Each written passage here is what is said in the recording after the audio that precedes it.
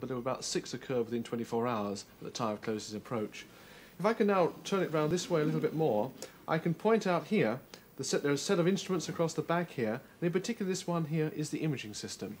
It's a rotating spacecraft, and it rotates at about 5 revolutions per minute, and it produces a picture line by line. So it takes a long while to produce a single picture, but the spacecraft is moving very fast relative to Saturn. In fact, it can be moving at speeds as much as 80,000 miles an hour.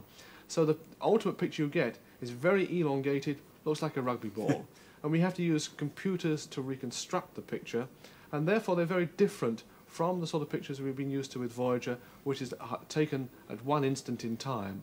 And furthermore, we are restricted on Pioneer just to have 2 wavelengths, 2 particular filters we can use to take the pictures, one in red light, one in blue light. So we have some limitations, but the pictures are extremely important, and of course they are the first time we have taken pictures out as far as Saturn. What I find so intriguing is that when Pioneer was launched, it wasn't intended to go to Saturn at all. The story really begins in April 1973, when Pioneer 11 was launched. Now, this is a plan of the solar system, more or less to scale. Sun in the middle, there's the powers of the Earth and Mars, and then Jupiter and Saturn.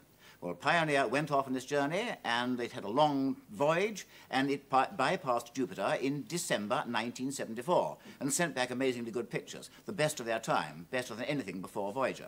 And then, because everything had gone so well, it became possible to send the probe back across the solar system, first of all inside Jupiter's orbit, and then out as far as Saturn. And it made its closest approach to Saturn on September the 1st this year. So it's been a long time in space. A long time, but of course there are problems too. It's one thing to send the spacecraft to Saturn, it's another thing to get the data back, because generally when we arrange an encounter with a planet, we try to make sure that the planet's in an important part of the sky away from the Sun, because the Sun has radio contamination, radio noise to itself, and it could in fact destroy this radio signal we're sending back from the spacecraft. And the problem we were having at the time of this encounter on September the 1st was that Saturn was very close to the Sun. Almost behind the Sun, in fact. And in fact, we did lose quite a bit of data. We had trouble with the weather indeed over California, and you know that we received data in the Californian deserts and in Australia and Madrid. So we had lots of problems getting the data back from the Pioneer, but in spite of that, we have learned a tremendous amount about the Saturnian environment and have got many, many good pictures as well. Well, Saturn is a very long way away, but also, of course, it's a very large planet. In fact, Saturn is the biggest planet in the solar system, apart from Jupiter. Diameter is over 70,000 miles, and that's pretty big. It goes round the Sun at a mean distance of 886 million miles, and the Saturnian year is over 29 times as long as ours, although the day there is rather short, not much more than 10 hours long. Now, when you see Saturn really well from Earth, it is a superb sight. I think the most beautiful thing in the sky.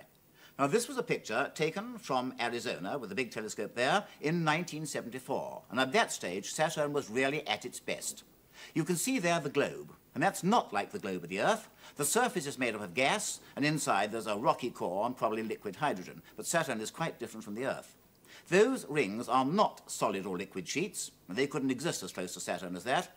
And the rings are made up of swarms of small particles, all spinning around Saturn like tiny moons. And you can see there that there are 2 bright rings separated by a gap called the Cassini division.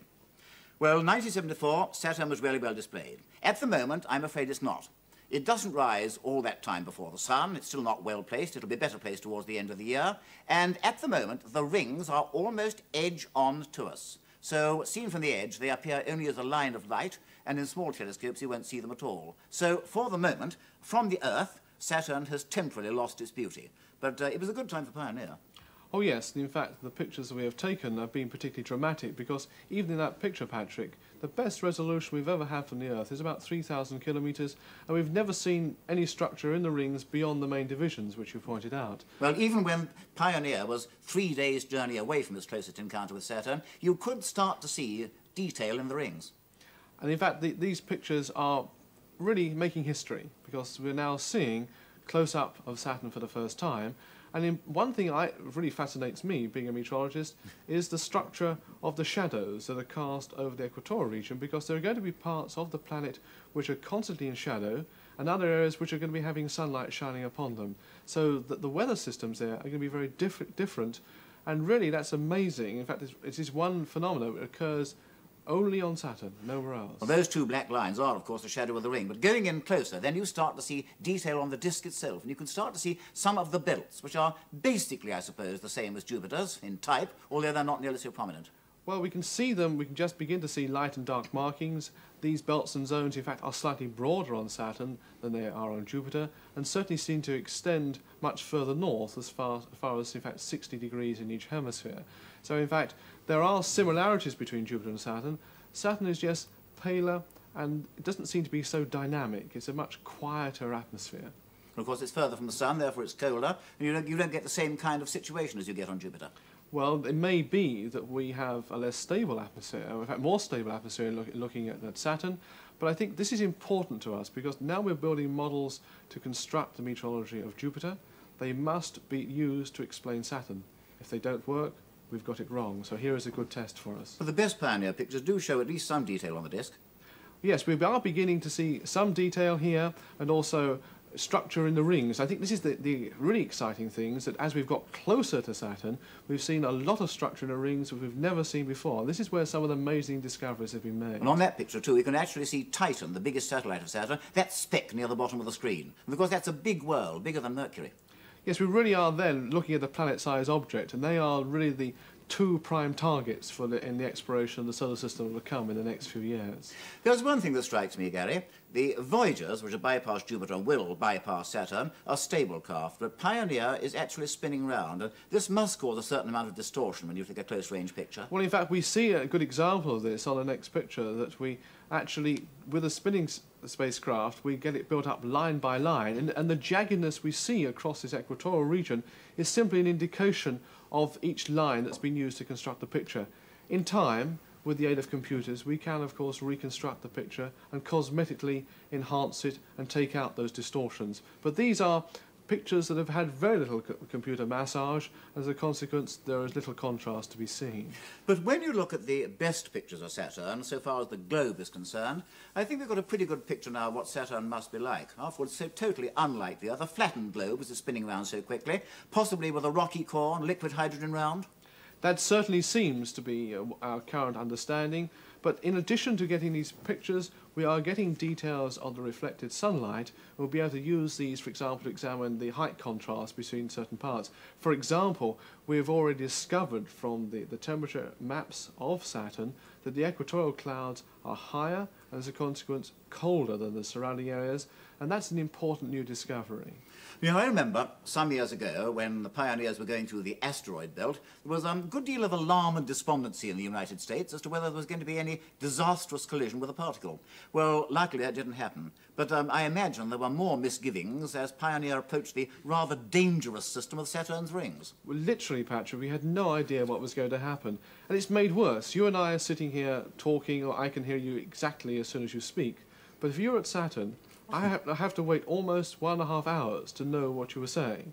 And as a consequence, this means that the time of closest approach on Saturn and passing the ring plane crossing, we would have to wait with bated breath to know whether it had been successful. And we all sat there chewing our nails early on that Saturday morning. As Pioneer actually went through the ring plane.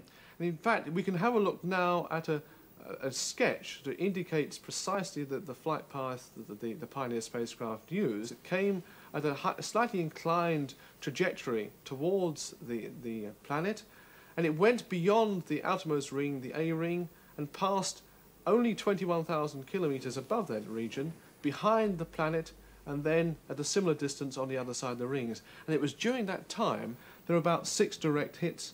And there are several particles around about a micron, centimetre cross-section, which were colliding with the spacecraft. There's one particular picture of the ring system that I think shows more than any other, and it does show there the detailed structure. And to me, this is a moment of history, because in the outermost part of that ring, we're seeing new structure, and it does emphasise that as our resolution gets better, we're going to see that these rings have lots of structures in them. They aren't a single layer.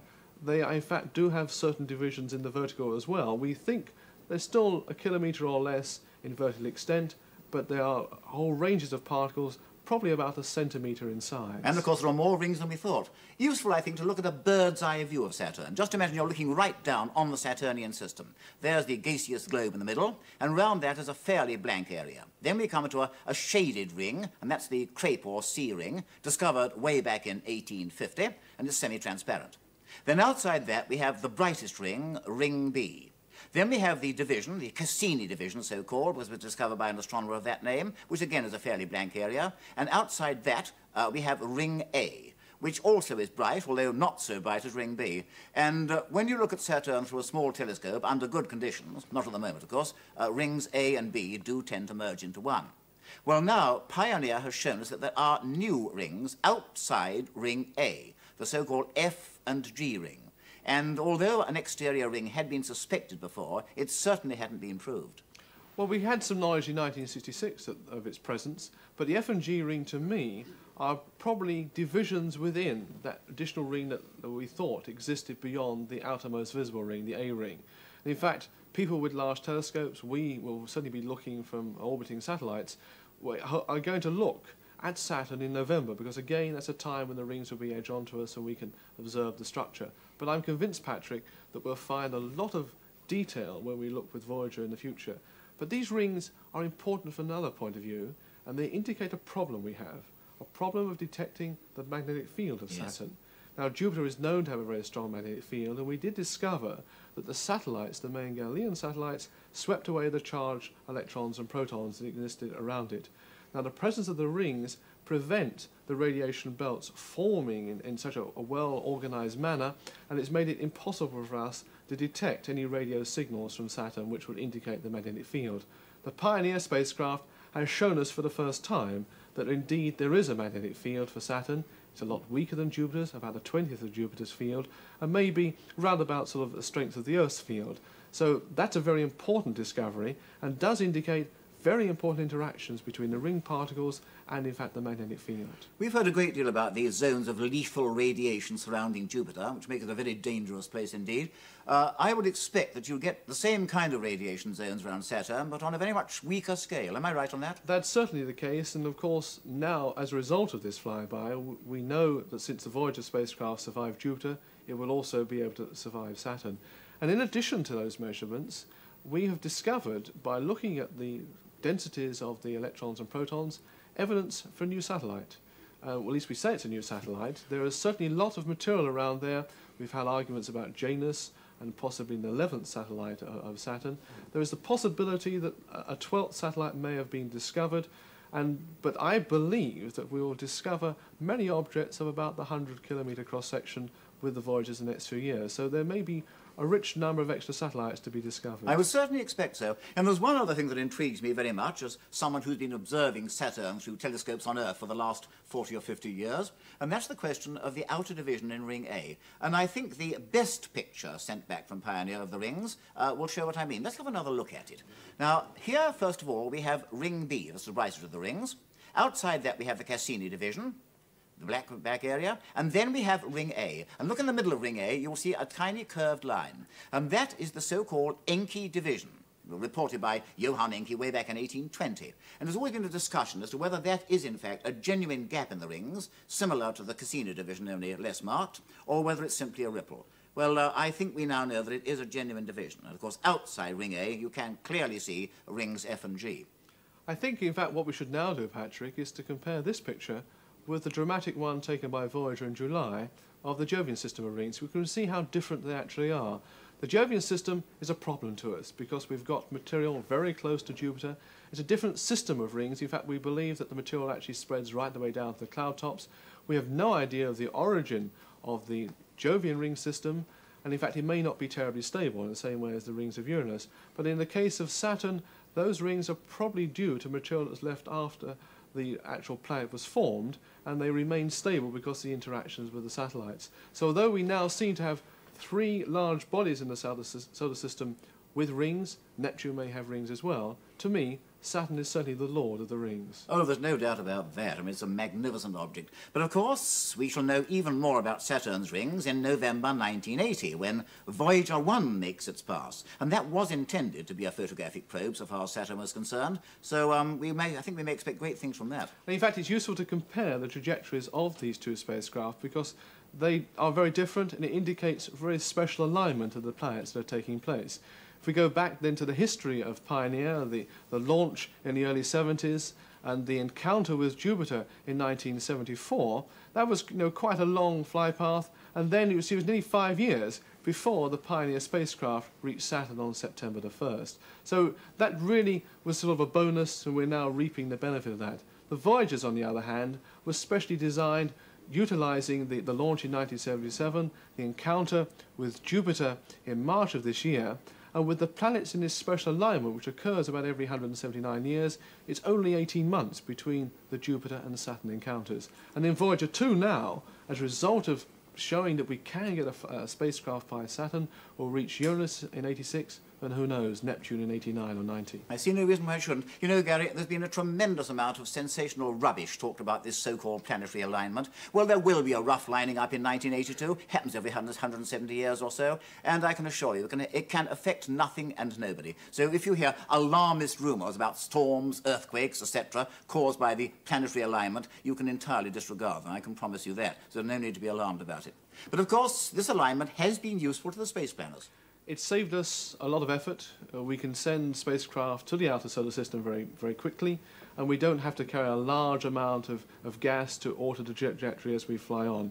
So we've utilised this, and we won't be able to do it again into at least another 179 years. It's a very long while in the future. Well, Pioneer 11 has done its job. It had a success with Jupiter in 1974. It's had success with Saturn in September of this year. What's going to be its final fate, do you think? It's certainly done everything in terms of encounters with the planets. It now is our messenger leaving the solar system, encountering perhaps with some other intelligent civilization. If it does, of course, we have got a plaque on the side to know where it's come. We should be very grateful to everybody associated with this mission for what it's done. It's certainly given us our first look at Saturn and unlocked the exploration of the outer solar system. And how long will you be able to keep track of it? Until about 1985, when it crosses the orbit of Pluto. So it will give us data for